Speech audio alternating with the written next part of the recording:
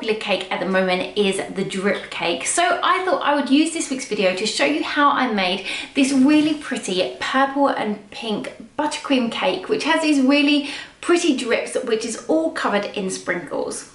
Also, don't forget, if you like this video tutorial, you can subscribe to the Cakes by Linda YouTube channel for more videos like this. You can also hit that notification bell next to the subscribe button, and this will just alert you every time a new video is uploaded. Okay, let's get started. Okay, so in order to make my drip cake, I've just got 4 layers of vanilla sponge cake, and these just measure 6 inches in diameter. Now, each cake is around 1 inch in height. I've also got a batch of vanilla buttercream, and I will put a link in the description below if you want the recipe to how I made this. So all I'm gonna do to start is just fill my cake with the vanilla buttercream and just apply a crumb coat around the edge. Now, a crumb coat is just a thin layer of buttercream which just locks any loose crumbs in. Now, you don't want your crumb coat too thick, so I'm just going to go in with my metal scrapers. Now, when you are covering your cake in your crumb coat, you just want to make sure that you're filling all those gaps between your cake layers so that there are no air bubbles, and just scrape some of that buttercream off so you're left with around 1 millimeter of buttercream around the edge. I'm then going to pop this in the fridge for around 15 minutes just for this first crumb coat just to harden slightly so we can add another coat of our buttercream. Okay, so I've taken my cake with the crumb coat out of the fridge, and I'm just going to apply another layer of buttercream, and I've also coloured a small amount in pink. So what I'm going to do is have most of the cake in the lighter colour so that we can see the drips coming down, and I'm just going to add some of the pink at the bottom just to match some of my sprinkles that I'm going to be adding to the cake.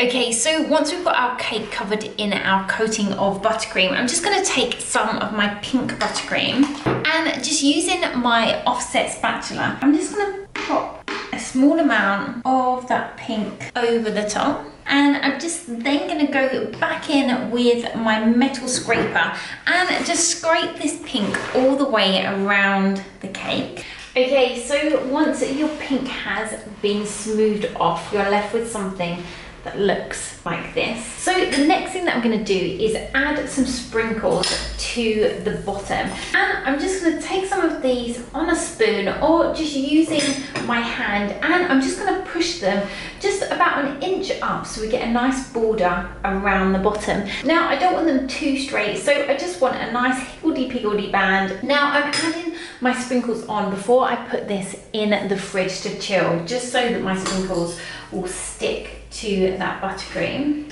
Now, I'm putting on as many sprinkles as I can with the spoon, and then any that fall onto the board, I'm just using the bottom of my hand just to push those against the buttercream.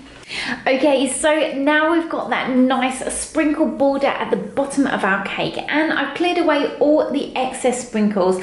I'm just going to pop this in the fridge for around half an hour just for that buttercream to completely firm up so that we'll be able to add our coloured drip. Okay, so now for the fun part, adding the drip to our cake. Now, we have lots of different options for adding the drip. The first one is if you wanted a pure white drip or a coloured drip, you could use royal icing. Now, you can colour royal icing with gel colours so you can get it the exact colour you want.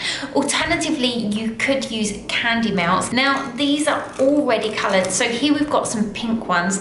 So you could melt these down and add these to your cake. Sometimes these can be slightly thick, so you might want to add some vegetable oil to those just to thin them out.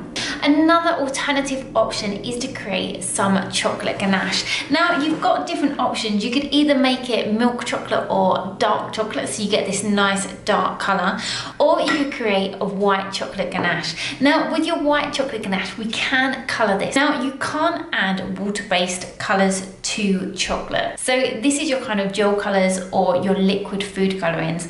These all contain water, and when added to chocolate can make it go crumbly, and you'll notice that it will stop flowing as normal chocolate would. So the best thing to colour white chocolate is either to use an oil-based food colour, or to colour it with edible tints. Now these are just edible powdered tints that you would use if you were dusting onto flowers, for example. So this is the method that I'm going to use on this cake. So I've just got some white chocolate here, which I've broken down into smaller pieces, and some double cream, and I'm just going to create a thin ganache to use for those drips. Now if you're making milk chocolate or dark chocolate ganache, you want a ratio of 1 to 1. So for 100 grams of chocolate you would need 100 ml of cream. Now for the white chocolate I'm just going to use 150 grams of chocolate to 100 ml of my double cream. So I'm going to go ahead and heat up my double cream until it's boiling and add it to my chocolate. Now once they're all combined, you're left with this nice runny mixture which will make the perfect drip. So the next thing to do is colour this. I'm going to create a purple drip just to match some of those sprinkles. So I'm going to take this grape violet powder colour and just add some of that. Now I'm also just going to add a small hint of pink and a tiny amount of blue just with that purple, just to bring that shade out. So once that ganache is coloured, I'm just going to leave that to one side just until it gets to room temperature. So we still want it at a nice drip consistency, but it's not going to melt that buttercream when we apply it to the cake. Now if your ganache does start to set because you've left it for a bit too long, you can just pop it in the microwave for an interval around 10 seconds just to melt slightly and become this nice runny consistency. Okay, so I've just taken my cake out of the fridge, and as you can see the buttercream has just firmed up to the touch. So I've just got an 8-inch drum board here which I've just covered with some white icing, and I'm just going to first transfer my cake onto my board. I'm then just going to take a piping bag and just pop that into a glass. I can then pop my purple chocolate ganache into my piping bag. Now I'm just going to cut the end, so around 5mm from the bottom. I can then start applying the drips onto my cake. Now for your drip cakes you can completely cover the top and go down the sides.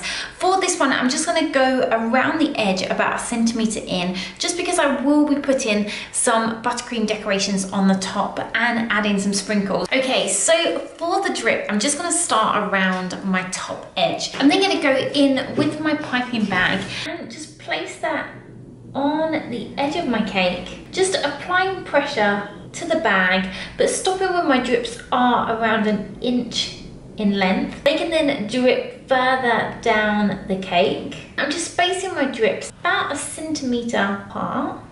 Now once those drips have started to dry, I'm just going to go back in with some of my sprinkles, and just using a pair of tweezers I'm just going to add some of those sprinkles onto those drips, and I'm just going to work my way all the way around.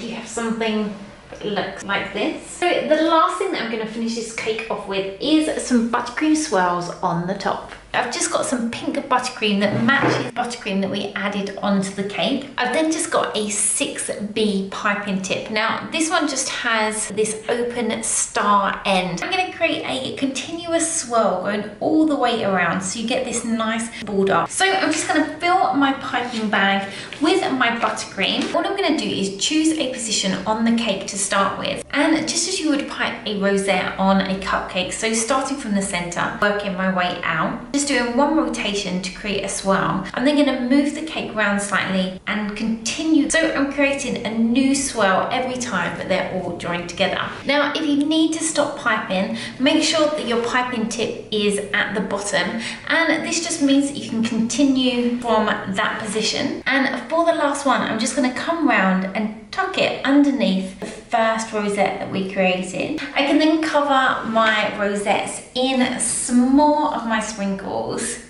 So here we have our finished cake, which is covered in sprinkles, a nice purple drip, and our buttercream swirls.